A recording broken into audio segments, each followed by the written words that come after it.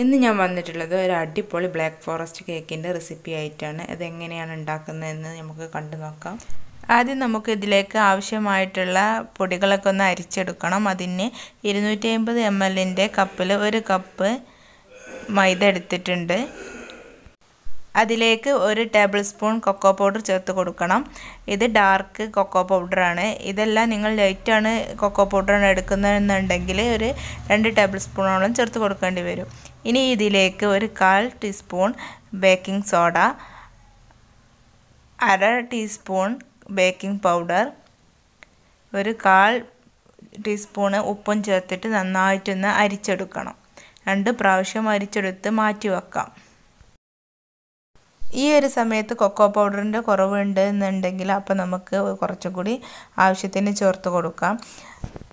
അരിച്ചെടുത്ത കൂട്ട് മാറ്റി വെച്ചതിന് ശേഷം ഒരു ബൗളെടുത്തിട്ട് അതിലേക്ക് നമുക്ക് മുട്ട ഒന്ന് ബീറ്റ് ചെയ്തെടുക്കാം. അതിന് ഞാൻ ഈ ഒരു കേക്കിന് വേണ്ടിയിട്ട് 4 മുട്ടയാണ് എടുത്തിട്ടുള്ളത്.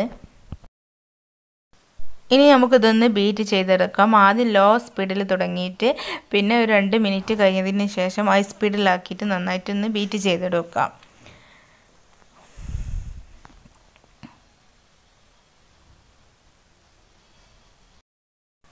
മുട്ട ഈ രീതിയിലൊന്ന് പതഞ്ഞ് വരുന്ന നേരത്ത് നമുക്ക് ഇതിലേക്ക് ഒരു കപ്പ് പൊടിച്ച പഞ്ചസാര ചേർത്ത് കൊടുക്കണം.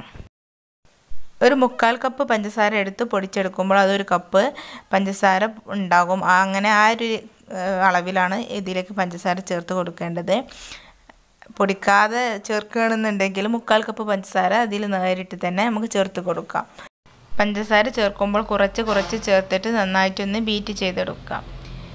ഇനി ഇതിലേക്ക് ഈ മുട്ടയുടെ സ്മെല്ല് മാറാൻ വേണ്ടിയിട്ട് ഇതിലേക്ക് 1 ടീസ്പൂൺ വാനില എസൻസ് ചേർത്ത് കൊടുക്കണം. അതും ചേർത്തിട്ട് ഇനി നന്നായിട്ടൊന്ന് ബീറ്റ് ചെയ്ത് പതപ്പിച്ച് ഈ മുട്ടൻ്റെ ഈ ഒരു മിശ്രിതം നന്നായിട്ടൊന്ന് പതപ്പിച്ചെടുക്കണം.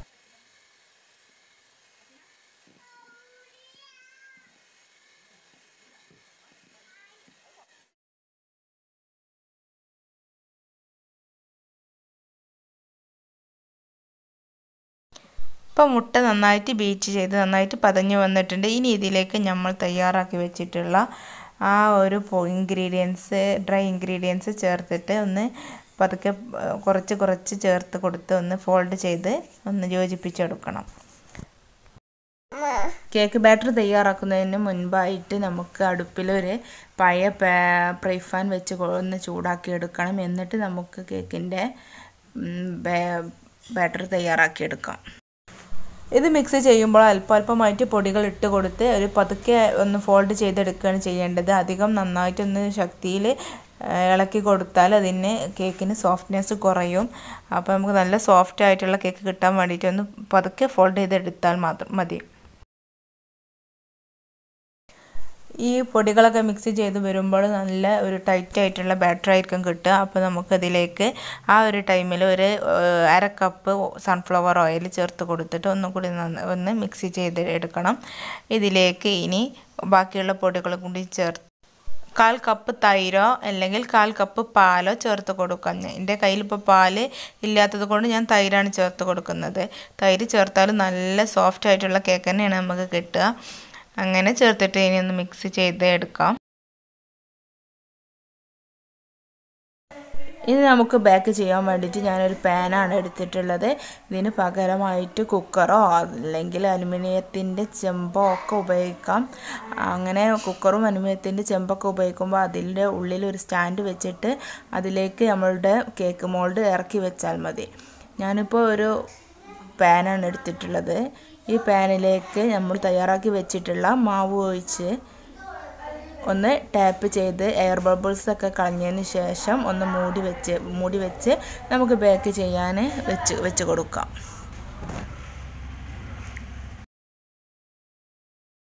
ഇനി നമ്മൾ ചൂടാക്കാൻ വെച്ചിട്ടുള്ള ആ പാനിൻ്റെ മുകളിലേക്ക് നമ്മുടെ കേക്ക് ബാറ്റർ വെച്ച് കൊടുത്ത് ആദ്യം ഒരു മീഡിയം ഫ്ലെയിമിലും പിന്നെ 2 മിനിറ്റ് മീഡിയം ഫ്ലെയിമിൽ വെച്ചതിന് ശേഷം പിന്നെ ലോ ഫ്ലെയിമിലിട്ട് ഒരു 30 മിനിറ്റ് ബേക്ക് ചെയ്തെടുക്കണം. ഈ 30 മിനിറ്റ് അതിൻ്റെ ശേഷം മാത്രമേ ഈ ഒരു കേക്കിൻ്റെ പാത്രത്തിൻ്റെ മൂടി തുറന്ന് നോക്കാൻ പാടുള്ളൂ. അല്ലെങ്കിൽ നമ്മുടെ കേക്ക് പൊന്തി വരില്ല.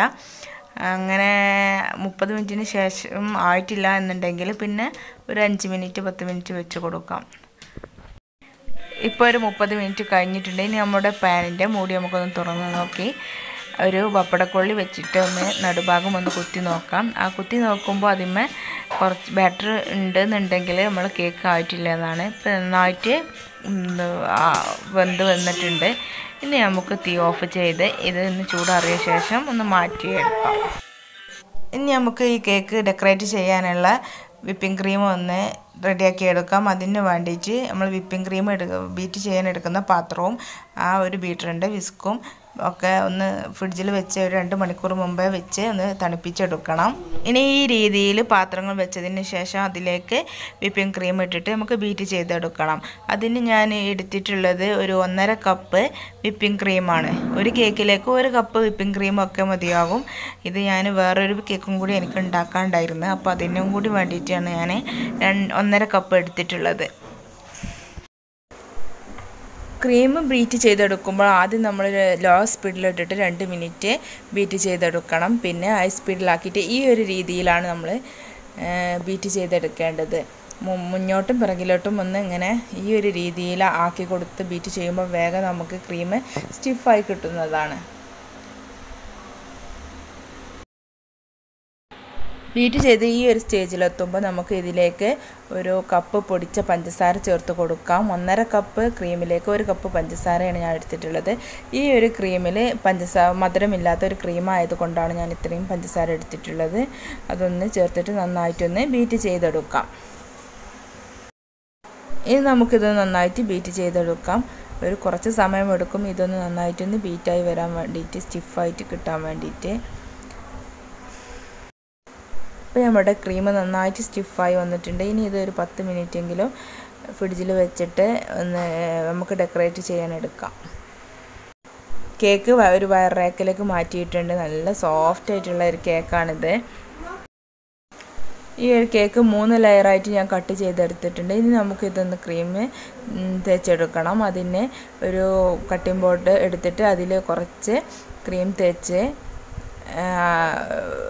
തേച്ചിട്ടാണ് ഒരു കേക്കിൻ്റെ ലെയർ വെച്ച് കൊടുക്കുന്നത്. അത് ഈ ഒരു കേക്ക് ഇളക്കം വരാതിരിക്കാൻ വേണ്ടിയിട്ടാണ് ഇങ്ങനെ ചെയ്തെടുക്കുന്നത്. ഇനി നമുക്കിതിൻ്റെ മുകളിൽ കേക്ക് വെച്ച് കൊടുക്കണം. അതിന് ഞാൻ കേക്കിൻ്റെ മുകൾ ഭാഗത്തുള്ള ആ ഒരു ലെയറാണ് താഴെ ഭാഗത്തേക്ക് എടുത്തിട്ടുള്ളത്. ഇനി ആ കേക്കിലേക്ക് നമുക്ക് ഷുഗർ സിറപ്പ് ആക്കി കൊടുക്കണം. അതിന് ഞാനൊരു ബോട്ടിലെടുത്തിട്ട് അതിൻ്റെ മൂടിയിൽ ഒരു സേഫ്റ്റി പിന്ന് വെച്ചിട്ട് കുറച്ച് ഹോൾസ് ഉണ്ടാക്കി കൊടുത്ത് ഇങ്ങനെ ചെയ്ത് കൊടുക്കാറാണ് ചെയ്യാറ്. ഇനി ഇതിൻ്റെ മുകളിൽ വിപ്പിംഗ് ക്രീം ആക്കി കൊടുക്കാൻ വേണ്ടിയിട്ട് ഒരു പൈപ്പിംഗ് ബാഗിൽ വലിയൊരു ഹോൾസ് ഇട്ട് കൊടുത്തതിന് ശേഷം അതിൽ ക്രീം ആക്കിയിട്ട് ഇങ്ങനെ ചെയ്ത് കൊടുത്തിട്ട് ഒരു നൈഫ് വെച്ചിട്ട് ഒന്ന് ഷേപ്പ് ചെയ്തെടുക്കാം.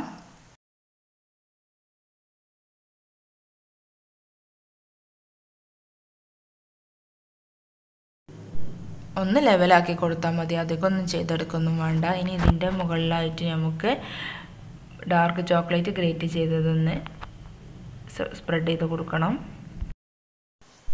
ഇനി അടുത്ത ലെയർ വെച്ച് കൊടുത്ത് അതേ രീതിയിൽ നേരത്തെ ചെയ്ത അതേ രീതിയിൽ തന്നെ ഷുഗർ സിറപ്പ് ആക്കി കൊടുക്കുക. പിന്നെ നമ്മൾ ക്രീം വെച്ച് കൊടുത്തിട്ട് പിന്നെ അതിൻ്റെ മുകളിൽ ചോക്ലേറ്റ് എന്ന രീതിയിൽ ചെയ്തെടുക്കാം.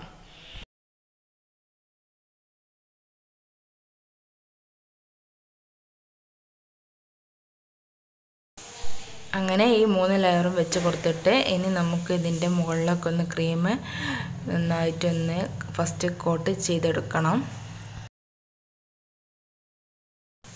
ഈ പൈപ്പിംഗ് ബാഗ് വെച്ചിട്ട് ചുറ്റുഭാഗവും ഇതേ രീതിയിൽ ക്രീം ആക്കിയതിന് ശേഷം ഒരു ക്നീഫ് വെച്ചിട്ടൊന്ന് ലെവൽ ചെയ്ത് കണ്ട് ഒന്ന് ഫസ്റ്റ് കോട്ട് ചെയ്തെടുക്കണം.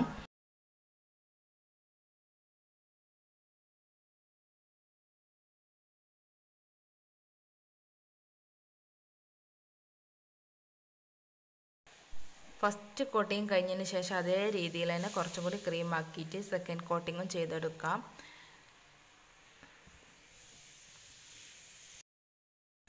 ഇങ്ങനെ ചെയ്തെടുക്കുമ്പോഴാണ് നമ്മുടെ കേക്കിൻ്റെ ആ ഒരു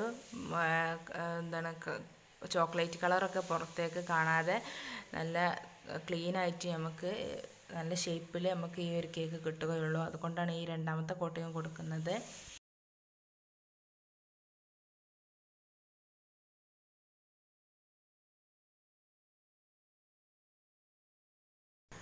ഇനി ഇതിൻ്റെ മുകളിലും കുറച്ച് ചോക്ലേറ്റ് ഗ്രേറ്റ് ചെയ്തത് ഇട്ട് കൊടുത്തിട്ട് നമുക്ക് ഡെക്കറേറ്റ് ചെയ്യാനുള്ള ഫ്ലവറൊക്കെ വരച്ചെടുക്കണം. ആ ഫ്ലവർ ഞാൻ വരച്ചെടുത്തിട്ടുള്ള സ്റ്റാർ നോസിൽ വെച്ചിട്ടാണ്. താഴെ ഭാഗത്ത് സ്റ്റാർ നോസിൽ വെച്ചിട്ട് തന്നെ ഒരു സ്റ്റാർ ഷേപ്പിൽ ഒന്ന് ചെയ്ത് കൊടുത്തിട്ടുണ്ട് ഒരു ഭംഗിക്ക് വേണ്ടിയിട്ട്. ഈ ഫ്ലവറിലൊക്കെ ഇനി ചെറീസ് വെച്ച് കൊടുക്കണം. ഇനി ഇതൊരു 3 മണിക്കൂർ ഫ്രിഡ്ജിൽ വെച്ചതിന് ശേഷം നമുക്ക് കട്ട് ചെയ്യാം. നമ്മുടെ കുട്ടികളുടെ ബർത്ത്ഡേക്കൊക്കെ നമുക്ക് നമ്മുടെ വീട്ടിൽ തന്നെ ഉണ്ടാക്കി കൊടുക്കാം. Black forest കേക്കാണിത്. ഇത് ഇഷ്ടമായെങ്കിൽ നിങ്ങൾ എൻ്റെ ചാനൽ സബ്സ്ക്രൈബ് ചെയ്യാനും അതോടൊപ്പം വരുന്ന കുഞ്ഞു ബെല്ലൈക്കൺ ക്ലിക്ക് ചെയ്യാനും മറക്കരുത്.